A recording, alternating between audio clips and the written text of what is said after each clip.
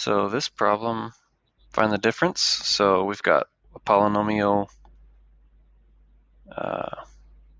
here on the left and one on the right.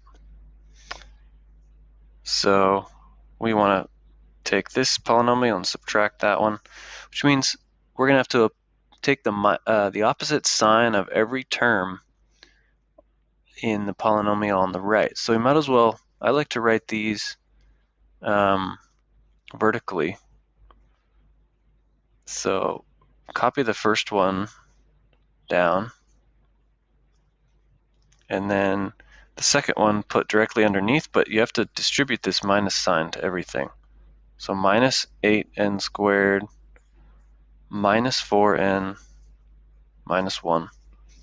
And now just add the columns vertically, since we've already applied the minus sign. So 4n squared minus 8n squared is minus 4n squared. Negative 8n minus 4n. We're actually going to add these now. Keep the sign the same, so minus 12n. And then 4 minus 1 is 3. So that's why it's this option here.